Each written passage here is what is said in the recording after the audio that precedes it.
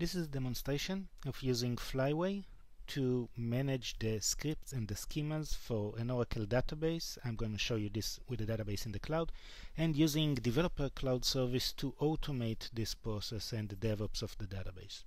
So first, a few words about Flyway. It's a utility that you download from the internet. It's based on Java, and you'll get a directory structure that looks like this, which is what you need in order to maintain your SQL files in a proper way. There are a few directories you need to know about. One of them is called the conf. Over here you'll have configuration files that define your connection to a database. I'm going to use two databases in my case. One of them is a MySQL database. So over here you'll find my JDBC URL for connecting to my database. This is running on my local machine, and the username and password for connecting to that database. The other directory is the drivers directory. This is where you have the JDBC drivers for your database. If you're going to use an Oracle database, you should have the Oracle JDBC driver added over here. It's not coming with the default installation of Flyway. And then the other interesting directory is the SQL directory. In the SQL directory, I have the scripts for my database creation, and populating the database can also be achieved through those scripts. So I actually have those scripts also available for you over here from SQL Developer, for example. So I'm viewing the same directory.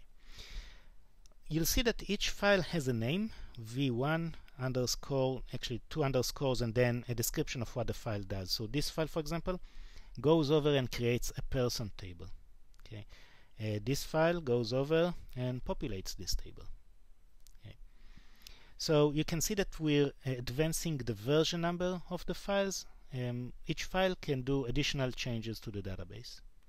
Right, let me copy this because I'm going to need it in a few seconds, and let's see what the status of our database is right now. One way to know it is if you go over and you run the Flyway info command against your database. And as you can see, I can see that my database is now in version 2.2 of my schema after running all of those descriptions, right? So those descriptions you can see are mapped pretty nicely to those file names. I can see when they were run and what was their status after they run. So now let's see a normal workflow. I'm using Developer Cloud Service, and in Developer Cloud Service, one of the things I might have is a list of tasks that are assigned to me. And one of those tasks, as I can see, is we need a new jobs table. Okay, so I can click on it, I can see the information about the task, I can see that we need a jobs table, I need an ID, I need a name, so I can go ahead and do this work. To do this, I'm going to go over to my database, to my SQL directory, and create a new SQL file. We're going to keep the naming convention, so V, this time we're going to create version 3, 2 underscores, and then what we're going to do, create job table.sql. Okay. Let's paste the create table for person, but this time we're going to use jobs as a name for our table. Okay, maybe jobs can have a little shorter description over here. Alright, so we can save this file. If we now go, by the way, and rerun Flyway on our machine and the info status, we'll see that we have one job pending, and this is for actually creating the table in our database. If I want to actually populate my database, instead of using the info command, I'm going to use the migrate command. This would take and migrate my database to version 3. Okay. If I now do an info, I can see that this ran successfully. Furthermore, if I'll actually go to my database, refresh the view, I'll see my jobs table available over here. So nice. We're at a stage where our local test, our local job is done. Now we actually want to DevOps this all the way to our production database. So my directory with the scripts is version managed using Git, okay, and it's connected to the repository that I have in Developer Cloud Service over here in the cloud. Okay, and if you look right now in our SQL directory, you're not going to see version 3 because this file has just been added. So what I need to do is push this update to my main repository. So to do that, I'm going to do a commit well, first let's add this file, okay, because we want to specifically add this file.